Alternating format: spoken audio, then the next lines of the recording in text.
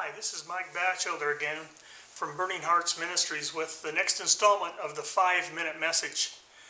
Today we're going to be talking about the burning heart again, and some things about the burning heart. Obviously, the story of Jesus talking to those guys on the road to Emmaus, where this is after the resurrection, and they were walking along, and Jesus began to open the scriptures to them, and then they went to have supper with him, and then all of a sudden the revelation came of who he was, and then he was gone. But they said to each other, "Did not our heart burn within us while we walked with him along the way, and he opened the scriptures to us?" There's an understanding that the Lord wants to give each one of us a burning heart.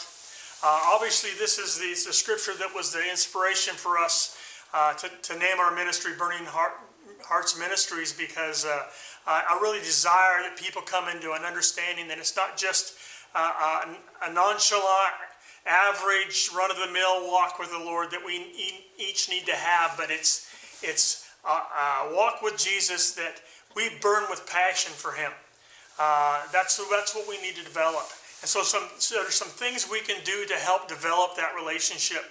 One of the things we can do is seek and destroy lukewarmness in our life, where our walk with God begins to drift from being passionate to kind of in that lukewarm phase.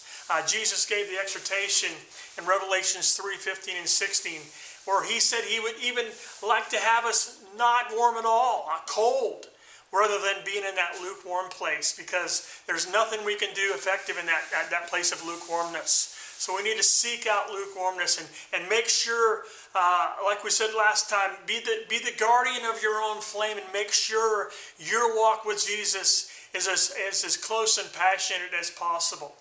The next thing we can do is we need to understand that a burning heart is forged in the fires of brokenness.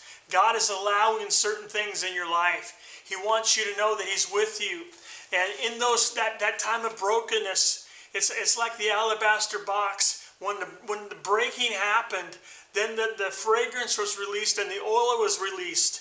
And we need to understand that brokenness really is that which qualifies you to operate in the anointing. There is something that God is doing in your heart, and it can't come any other way except that he allow an area of brokenness. And I know this particular message offends people because they think Jesus is here to make sure everything is okay all the time. No, he's going to let you walk through some things. Like it says in Psalm 23, "Lo, though I walk through the valley of the shadow of death, I'll fear no evil, because you are with me." And so we understand that Jesus is going to walk through every hard thing with us, but there's also things that are going to allow us to come into a place of understanding. And then as we've walked through that with him, we fall more in love with him, and our heart burns with passion even more because of what he allowed us to go through with him.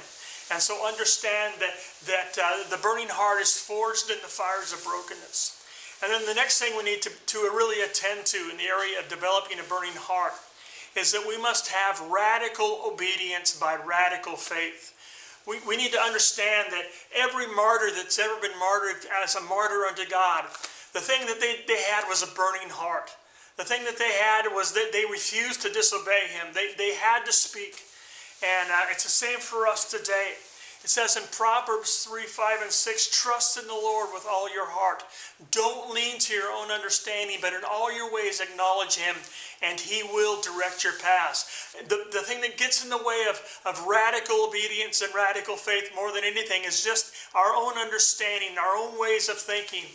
And we need to begin to trade off our thoughts for his thoughts.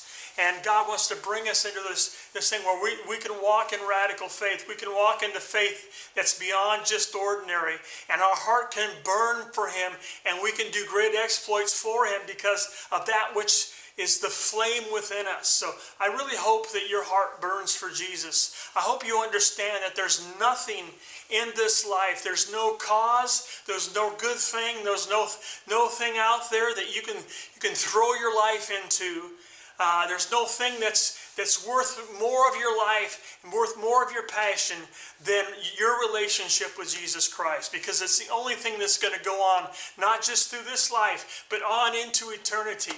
So I really, really hope that this has been a blessing to you. And this is Mike, and we're just saying, see you next time.